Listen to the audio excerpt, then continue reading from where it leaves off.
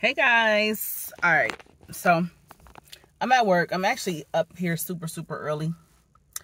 So I'm just like, let me get on the video and talk to the people real quick. Like I said, I'm early as hell. I have inspections today that I have to do. I'm loving these braids, man. I haven't had braids since like 2010 or 2011. Y'all excuse that box in the bag. That's a package I got to drop off to UPS when I get off from work. So yeah, anyway, yeah, I haven't had braids since like 2010. This is actually my first time having them since 2010. And let me fix the girls, honey. Yes, the girls. I just had my mammogram done too, my annual mammogram. Oh gosh. But everything came back cool, so you know, thank goodness, thank God. So yeah, I'm very thankful because, you know, you had that little percent. Matter of fact, that's what I meant to do. Get back on here and talk about what I was saying, how, in my last video, I left off saying how a lot of times we think we're in control and we're really not. We're really not. You're not in control. Not at all. We're really not. Now they say you control your destiny. No, the fuck you don't. You don't. I think we want to believe we're in control, because that's just how we as humans are. That's what we think. But we're not. You control, yeah, what you eat and stuff like that. And, you know, what time you go to bed at night, what time you get up in the morning and all that. You control that kind of stuff. But you don't control your destiny. You really don't. I think, and I'm seeing that the older I get, it's kind of, because it's like things happen out of your control. You don't know what's around the corner in life. Things happen that you know, in your wildest dreams couldn't imagine. You'd be like, damn, you think you can prepare for life in so many ways. You think you can do so much preparing, and, oh, if I do this to X out that, if I do this, sometimes in some cases it's true to an extent, but for the most part, you really don't. You don't have no control. You don't have control over your kids. When you have children, and I know I don't have children. However, I have nieces, nephews, and little cousins and all that kind of stuff. You know what I'm saying? So I know, like, and I've watched other people's children, you know, grow up and stuff. And it's like, you cannot control your children. I don't care what kind of home you give them. I don't care if you give them the best of the best and you have them in church every Sunday and everything. They know the word. They know the Lord. I'm telling you, like, you never know who you're raising, you know. And I've seen people come from the best of the best and turn out like, wow, like, well, who'd ever thought she would have went down that path? Like, man, she was showered with love and you know what I'm saying? Or you see some situations where, you know, they come up in a messed up environment, just, maybe, you know, the parents not around, maybe, you know, whatever the case. It's just a messed up environment for a child.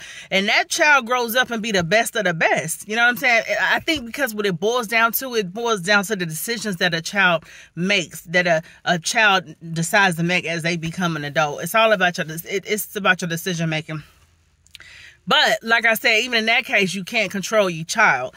If your child go the right way, you can't control that. If they go the wrong way, you can't control that. It's all about that person's decision.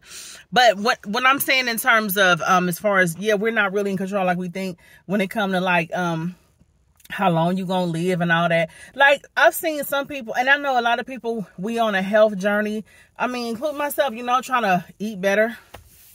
And man, oh my gosh, I've been doing bad. I mean, I've been doing all right. You know what I'm saying? I'm like half and half.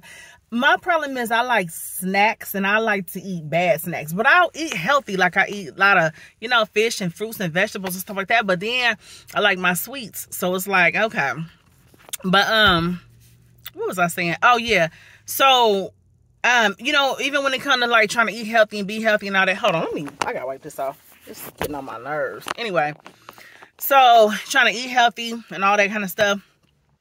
I've seen people be so healthy and they turn around and have a heart attack. Or they be so healthy and then turn around and, you know, they catch something. It's like, but then you see some people who don't eat healthy and they live a long time. You know what I'm saying? I don't know. So it's just like, you just don't know. I don't know, man. I really don't know. But I do think that it is important to try to be healthy. Like, you know, don't be smoking cigarettes and all that kind of stuff. Like, I don't like cigarettes. I don't. Excuse me. And I'm not judging nobody who smoke them, but I can't fucking stand cigarettes. And I never really dated nobody that smoked cigarettes. I've dated one guy that smoked cigarettes and I fucking couldn't stand it. I don't like cigarettes. They fucking stink. You know, and I'm a very hygienic person. And I'm a person who love to kiss. You know what I'm saying? So I don't like kissing no fucking ashtray mouth. And when the guy I dated who smoked cigarettes, he is a very clean person at that. Because cigarettes, I don't know, something about it. This may sound funny, but to me, when somebody smokes cigarettes, it's like, no matter how they, because sometimes with the most conservative people that smoke cigarettes, you be like, what? But to me, when somebody smokes cigarettes, it means they got like a wild side to them. I don't know, I know that sounds stupid.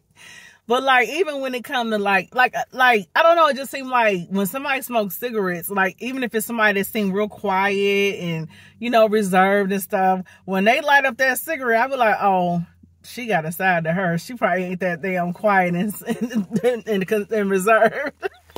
I know that sounds stupid as fuck. But anyway, so he was a really clean person, but still, it didn't matter because it's still, cigarettes is just, that's just a nasty fucking habit. I'm sorry. But anyway, but I do believe that smoking cigarettes and shit like that, I do believe that's bad for your health. I'd rather you smoke weed than cigarettes, for real. You ain't never hear about nobody dying from smoking too much weed, or I don't know, I don't know. Because weed is natural, cigarettes are man-made, you know what I mean? So anything man-made, you know what I'm saying? But I thought I put on enough lotion, but I didn't. So anyway, let me put this lotion on. Let me sit y'all down for a second. So yeah, so at the end of the day, like, you know, we're really not as in control as we would like to believe we are. This is up here. We're really not in control like we want to believe we are. We're just not. And I think a lot of times we have what is called a false sense of security is what it is. And hold on. Oh, now I gotta take it off.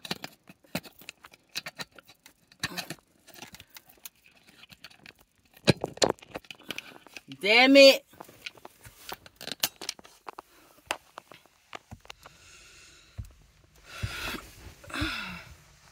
I believe what we have is what is called a false sense of security. You know what I'm saying? Like, we're just not in control as we think we are, or as we want to believe we are. We're just not. So, I mean, none of us really know how long we're going to be here. We don't know. You know what I'm saying?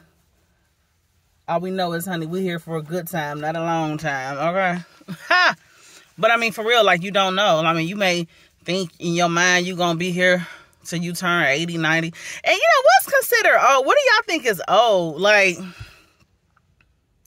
I don't know. Like, I be thinking, like, 80s is up there. But then my friend was like, oh, that's still not old. I don't know. I guess old is what you think in your mind. I don't know, shit.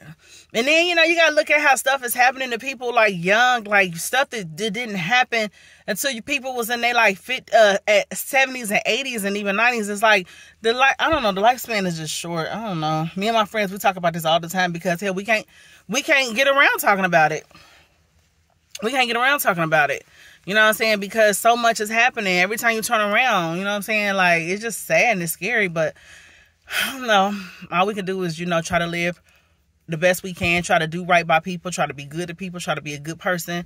You know what I'm saying? I ain't talking about being a good person